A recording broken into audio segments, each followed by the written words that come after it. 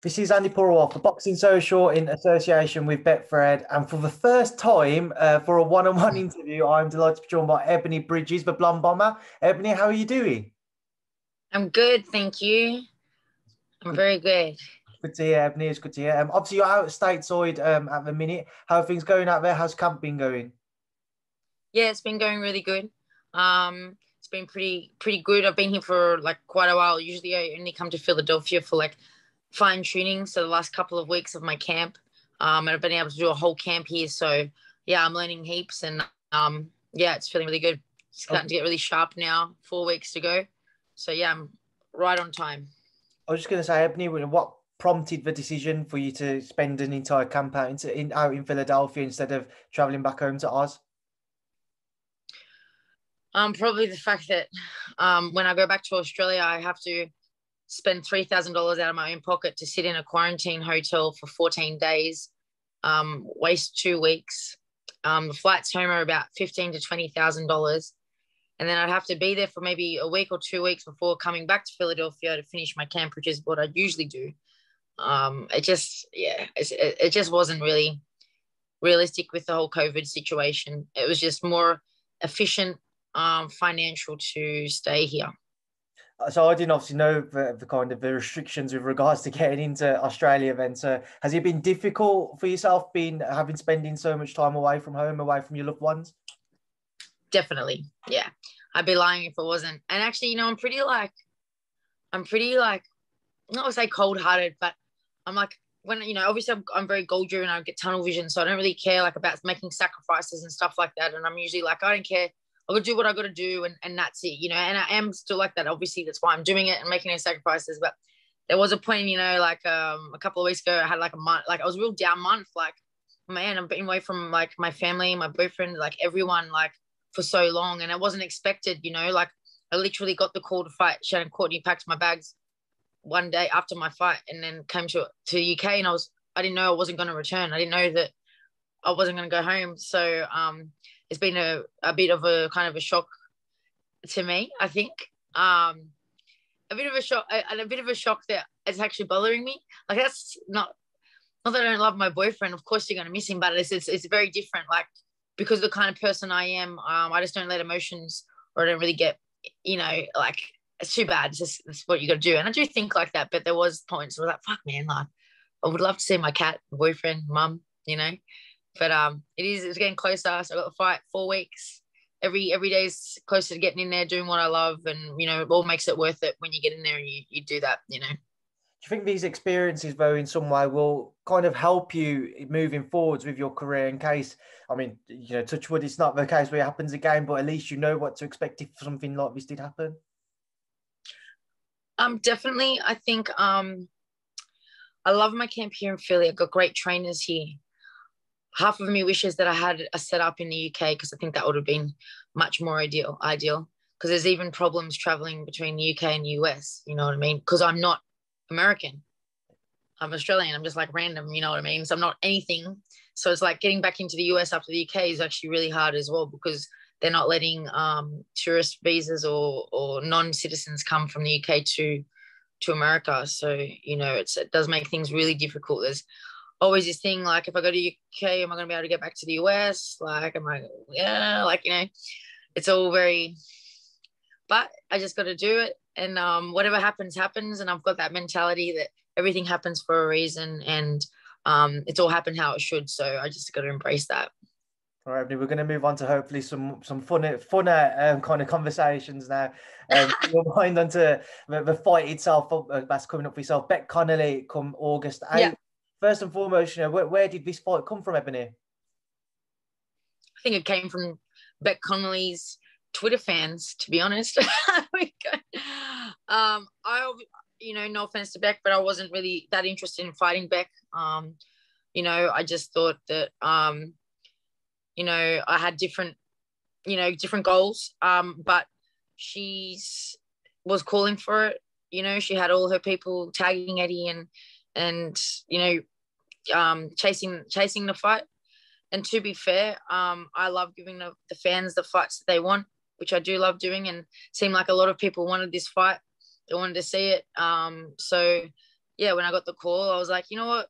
Like, I talked to my manager, and we're like, it's a first fight back after the Shannon Courtenay one, so it's probably a good fight for me to have. She's a fun fighter. She's actually great. I love Bec. Like, she's a cool chick. And her style is good for me. It's a fight that I can, hopefully show off a lot of different aspects of my boxing, and also if she wants to actually, like she says it, if she actually wants to sit with me and trade and come forward like she says she does, then that's going to be a great for me, because no one ever comes forward on me, and I love it when they do, because then I'll come forward and then we can just sit and bang. So we'll see if that's how it goes. I hope it kind of does, because that would be a lot of fun, and it'll be a good fight for the fans. But yeah, so I'm excited. She's fallen short in the majority of her fights, but she has fought some, reputable names, Yeah. with the likes of Rachel Ball, Tasha Jonas, Terry Harper, Ellie Scottney, Ramla Ali. But with those first three in particular, who have all fought for or are world champions in some cases, is this a chance for you to make more of a statement in comparison to what those girls did? Definitely is a chance for sure. Bec gets very short notice for her fights. She got 3 days notice for Ramla Ali. She had to cut 16 pounds in 3 days. Ellie Scottney a week. These other guys a week, 2 weeks, 3 weeks. She's fighting heavy, or she's doing a hard cut, because she's not getting notice for these fights. I'm not saying that makes it easy for them or whatever, any case, but I feel like I've given Bec an 8-week camp. I think we're going to see a different Bec, which is going to be fit. She's going to be in condition. And if or when I stop her in the fight, it's going to make a huge statement, because I'm a 118 pounder. You know what I mean? Ellie Scottney, Ramla Ali, a lot heavier. They couldn't stop her. So if I can stop her at 118, I think that's going to make a pretty big statement. Because only really Terry Harper and Natasha Jonas at lightweight or super light could stop her. And Bec's quite small for that weight. You know what I mean? She's not really supposed to be. I don't think she's fighting at that weight anymore. But yeah, so I think it can make a statement. I think it's going to be exciting. I have a very different style to all of those fighters. So hopefully I can show that off, and put on a good performance that will be eye-catching and maybe something for the real. You mentioned earlier you expect Bec to come forward. Certainly when I spoke to her, she said she's going to come forwards, and it will be that fan-friendly, all-action fight. So just from your own perspective, what should fans expect when you are opposite each other in the ring, about to start fighting?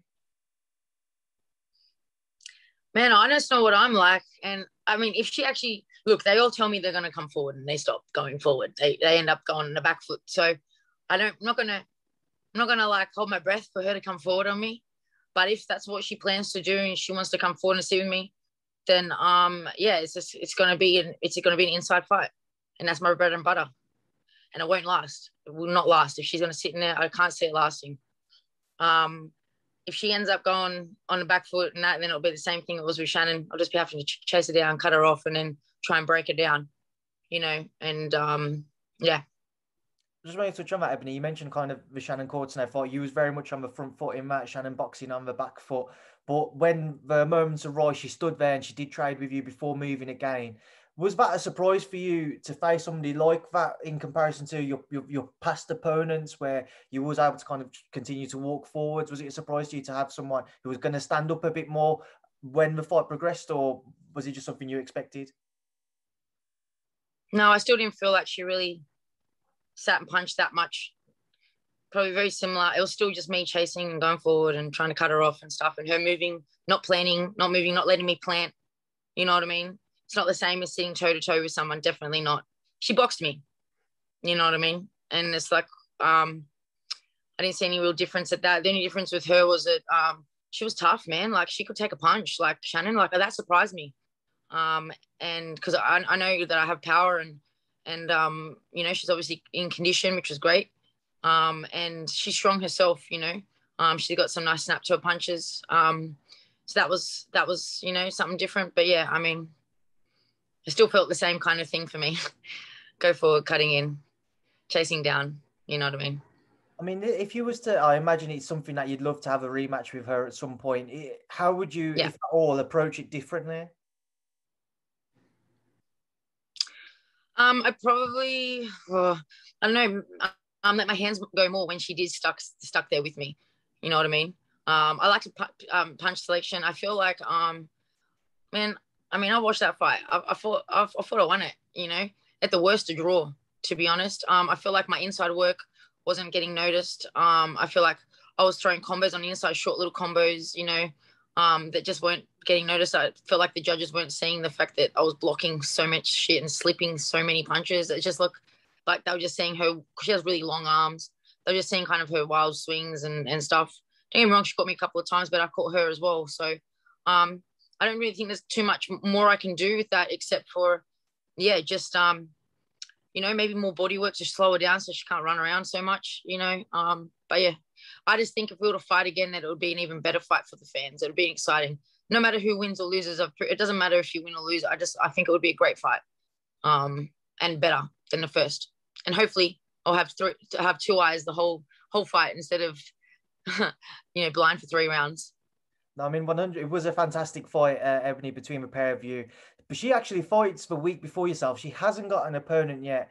Did you actually ask Eddie if there was any chance of a rematch there, knowing that she didn't have Of an course, opponent? yeah. Of course, it's not got to do with Eddie. He can't force her to fight me. Eddie knows that that's a big money fight, you know. But at the same time, like, you know, I don't mind having a fight, fight first, whatever. But I would have definitely, if I was asked, I would have definitely put my hand up for that fight, 100%. And I would have had a full camp for it.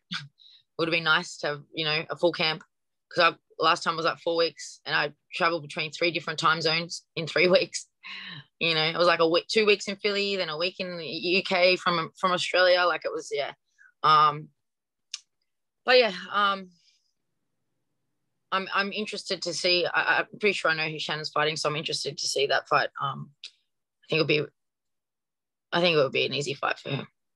So, would you say then, with that in mind, that it was more so Shannon who didn't want the fight, the rematch? That is. Oh, definitely.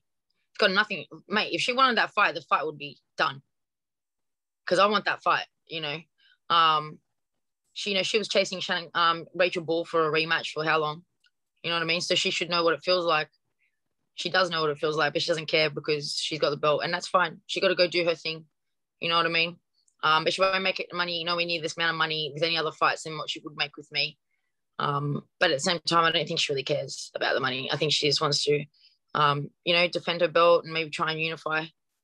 And then maybe if I can get a belt in a different division, then she'll be forced to fight me if she wants to unify or go undisputed if she is able to unify with anyone else. So, Ebony, aside from Shannon, provided the August 8th bout with Bec Connolly goes to plan, sorry, the August 7th bout rather, what are you looking at beyond that? Have you thought about potential opponents? Have you got anything in the pipeline? No, yeah, I'm fighting not too long after, but we don't really know what the go is with that, as in fight-wise opponents. I want to try and get a belt, you know, whether it be an international, intercontinental, some kind of belt to get me to rankings, or I can fight another champion. I'd love to fight Cecilia Roman. You know, she's the IBF champ. I think that'd be an amazing fight. You know, she will sit with me and we'll be center ring and we'll go toe to toe, and that'll be a brilliant fight. That'll be a real fight for the fans, an exciting fight, like a female kind of, you know, Mexican style fight that people love to watch, you know. So that would be something that I'd like to do for sure. But yeah, I'm not sure if that's possible. And yeah, I mean, there's a couple other champs that they want to fight. I'll fight anyone. You know what I mean? I know in the past you've mentioned Rachel Ball, Ebony, but I know at the minute she's got a few issues outside of the ring that she's kind of dealing with. With that in mind, are you still hopeful that one day you guys will all cross paths, and also kind of definitely. are you to see her kind of missing out this part of her career? Yeah, I would love to fight Rachel as well. You know, obviously not, I forgot about her, but she's out injured, so it's not really something that, you know, I'm thinking about. But yeah, I mean, that could be a great fight. She has the WBC Super Bantam interim or something like that. I mean, I'm a 118 pounder, but if I can fight her for a belt, I will. You know what I mean? I'll go up weight for a belt.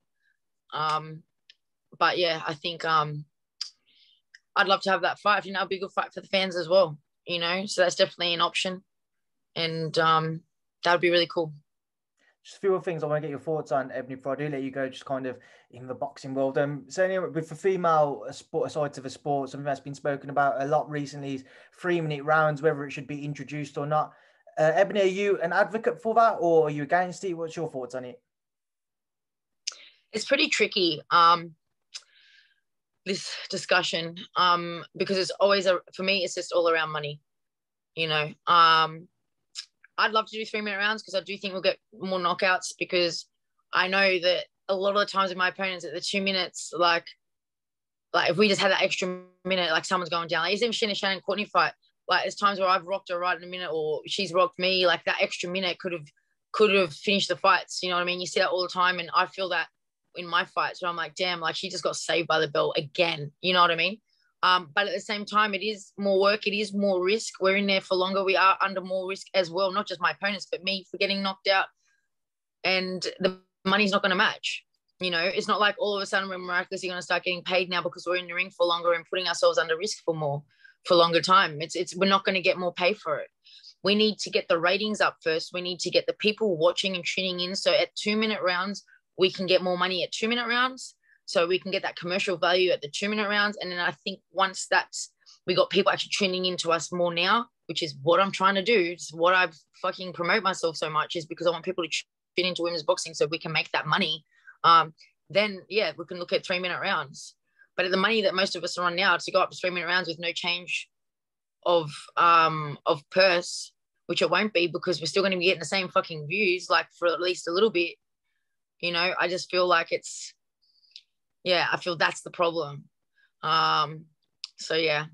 And then if we get more knockouts, we get more views. But do we really? Will we really? Because girls do knock out other girls. That does happen. You know what I mean? It's not like none of us have knockouts, So is that really the case? It's just people aren't interested enough in women's boxing yet. Hopefully I can change that. And I'm pretty sure me and Shannon had a lot to do with changing some opinions, and hopefully it continues. Ebony, you mentioned kind of why you push yourself and you promote yourself so much. And certainly everybody sees it over social media. You're brilliant at marketing yourself. Does it frustrate you then when maybe people take more of a negative look at how you do it? Not really. I don't really care what people think, that people don't know me and what they think. If I cared about those people and if it affected me, I wouldn't be where I am. I'd be sitting back crying, going, oh, they don't like me. Like I'm not like that. It doesn't bother me. That's their problem. If they can't see what I'm doing, and they can't see the good that it's doing, and my mission, which is getting eyes on women's boxing. It's not just about me. Sorry, battery. It's not just about me, I have a lot of followers, but I also constantly support other boxers, other female fighters. I'm always shouting out other female fighters. I'm always sharing their stuff. I'm always supporting them because I know people are watching me. I know people follow me. So if I can shout out these guys and put more attention on them, then they're going to get more attention. Women's boxing going to get more attention. You know what I mean? And that's one thing I think Shannon really missed in our fight, giving me criticism about it. It's like, mate, if it wasn't for me, no one would have tuned into your fight. You know what I mean? Like no one will be talking about you, so you got to understand, you got to appreciate what I'm trying to do. And if you can't see that, then I don't know, you're blind or you just don't get it. And if you don't get it, then I don't care. Because I'm the one making money. Ebony, moving forward once again, obviously, everybody knows you're a maths teacher as well. And something which I'm interested by is kind of your future with regards to that and being a teacher. Is it something which you're thinking about having to leave behind if you do go on to, challenge for world titles or become a world champion? Naturally, I would assume you wouldn't have the time to be able to teach and then go into camp and what have you. Yeah, I've already had to give up my job because I've been stuck overseas for like 4 months. You know what I mean? So yeah, I've already kind of given up my job and sacrificed my job to chase the fights that I'm doing at the moment. I won't be home September, October, something like that, So yeah, I've had to unfortunately give that up. But I've always got a position at my school. I've done a lot for my school, and I love teaching, and it's something that I'll always do. If I'm at home doing camp, I'd still love to teach and be at my school at least once or twice a week or as a part-time, because I just love it. And it doesn't take it out of me because it's something that I love.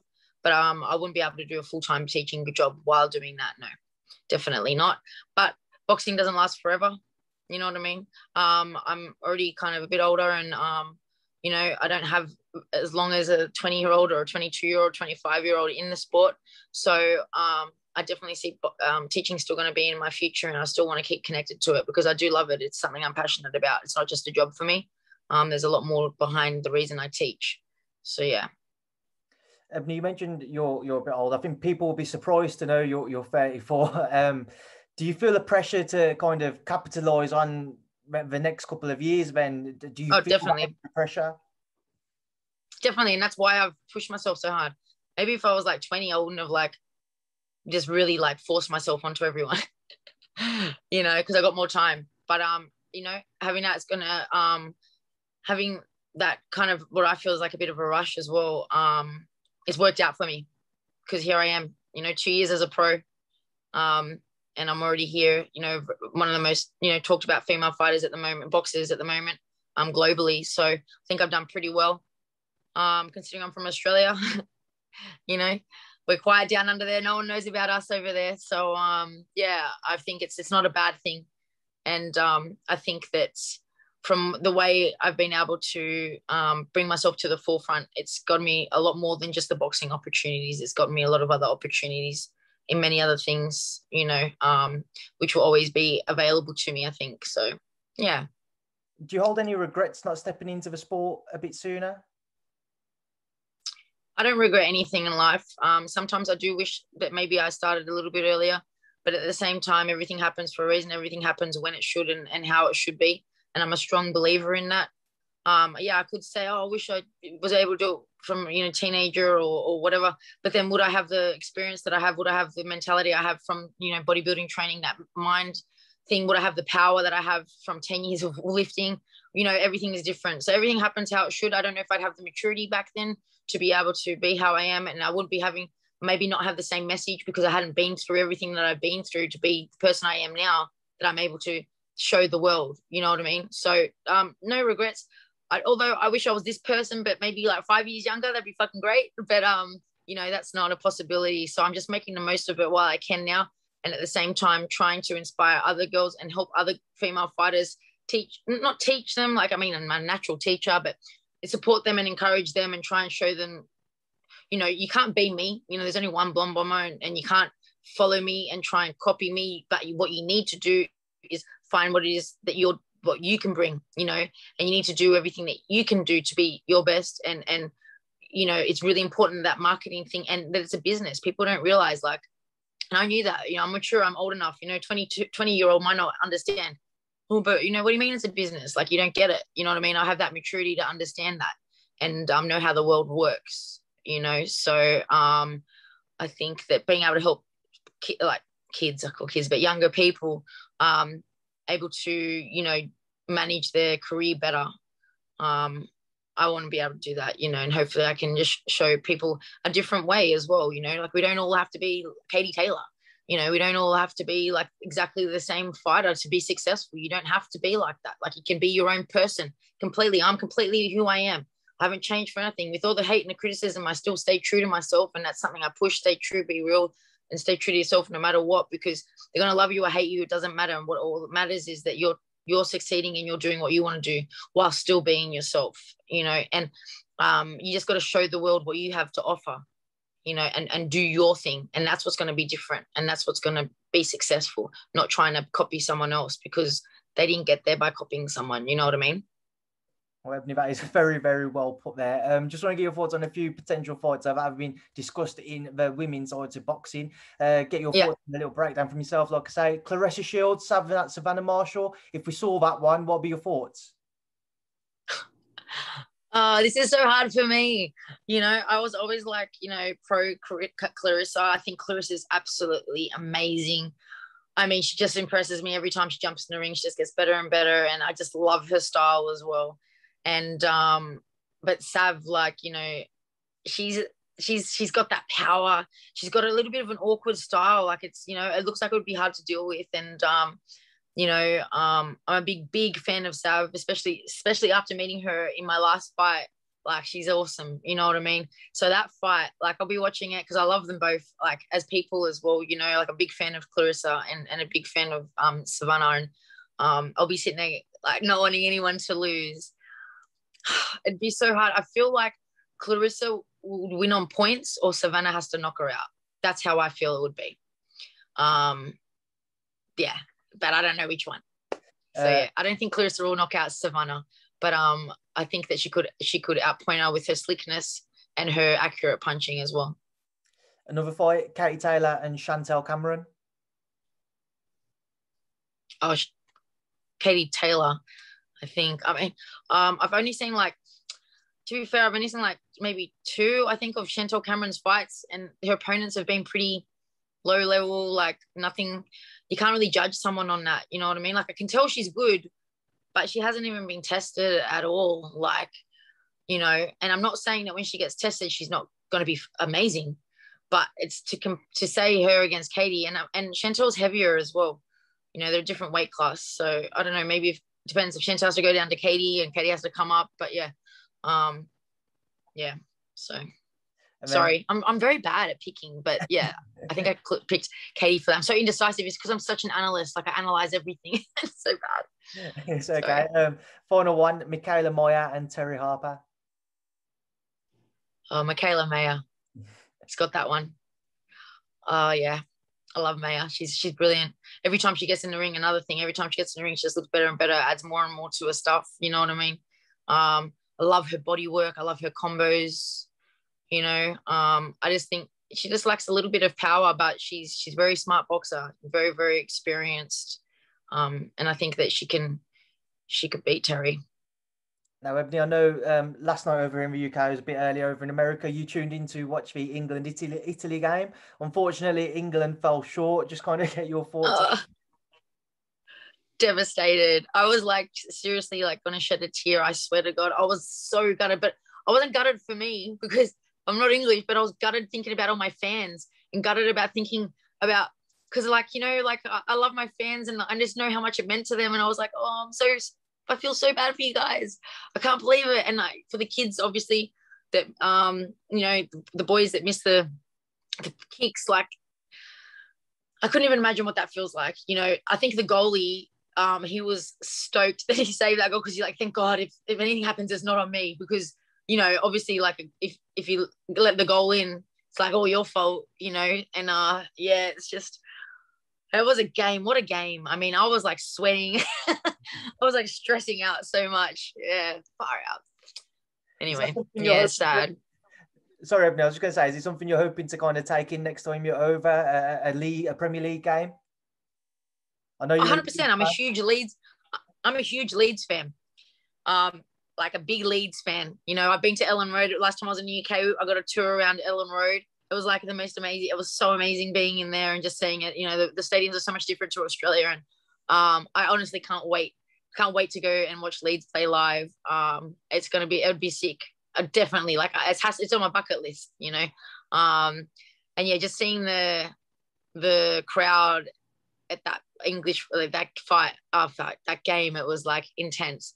It's just such a shame that some people get drunk and they you know, they cause dramas after and all the fighting, and I'm just so upset and hurt for all the racism towards the boys after it. Like I just don't get it, man. Like it breaks my heart, you know, to think that people would have to say they have to mention color and make it like about kind of race and stuff. Like it's heartbreaking, you know.